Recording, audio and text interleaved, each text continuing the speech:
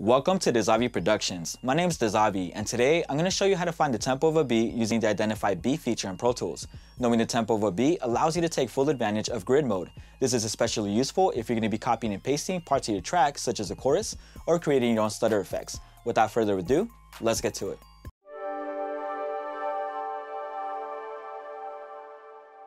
Alright, let's start by finding Identify Beat. You're going to go to the top where it says Event, and below Beat Detective is Identify Beat. If you're using Mac, the keyboard shortcut is Command-I. I'm not sure what it is for Windows, I apologize. Now, in order for Identify Beat to work properly, we need to select a loop that's a minimum of 2 bars, and this gives Identify Beat the proper bar count that it needs to determine the tempo. Now, the way that I like to do this is I like to go to a part of the beat where the jumps stand out the most. Now, here I have a beat that I made personally. Let's go ahead and play it.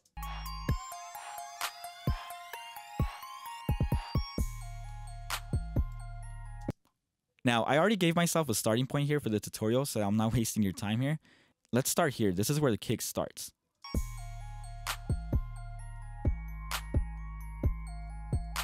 So as you can see, it started to loop here. So this is going to be a 2-bar loop. So let me count it out for you. It's going to go 1, 2, 3, 4, 1, 2, 3, 4. Now, the way that I like to do this is I like to use the tap to transient feature. And that's this little button right here that's next to the magnifying glass on the bottom left.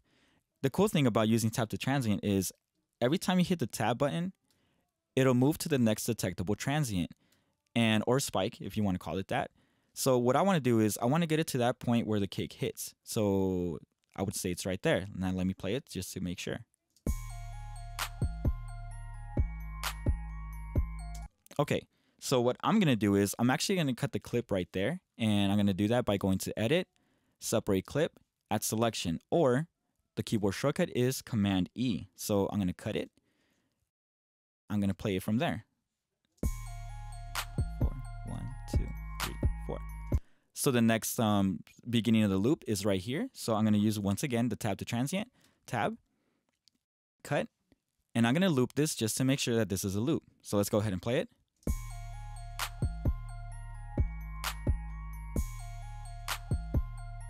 Okay, so now we can work with Identify Beat. So let's go to the top where it says Event, go to Identify Beat. We're going to assume that the beginning of the loop is at bar 1. And the end of the loop here is going to be at bar 3.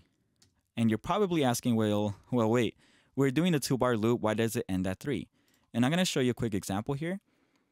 Now, when you're counting entire bars, you're counting everything that's from one bar to the next. So in this case, if we were to put starting at 1 and ending at 2, then we're only doing 1 bar.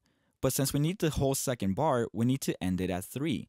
So now we are counting everything that's within bar 1 and 2 and ending at 3. So we're going to go back to our selection and highlight it, go to Event, Identify Beat. We're going to start at 1, end at 3, and we're going to click OK. Now right here in the green bar here, this is a tempo meter. It has switched to 130.1077. You can round this out to 130, and I can guarantee you that this tempo is indeed 130 because I'm the one that composed this beat.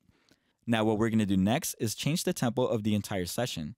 So I'm going to do undo, undo, undo, and now those cuts are gone. And I'm going to go enter, hit enter or return on my keyboard to get back to the very beginning of the session. And I'm going to go to Event, Tempo Operations window, starting at 1, ending at 1 because we're going to change the entire session here. And we're going to go 130, apply. So now let's go ahead and switch to grid mode. And we're going to go divide it into quarter notes. So now every bar here should be the beginning of a loop.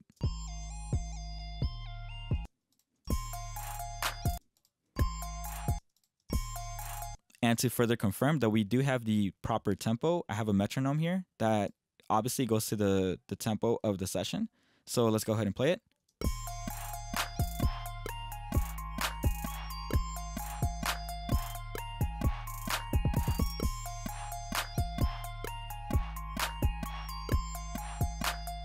Okay, So this is how you find the tempo of a beat using the Identify Beat feature in Pro Tools.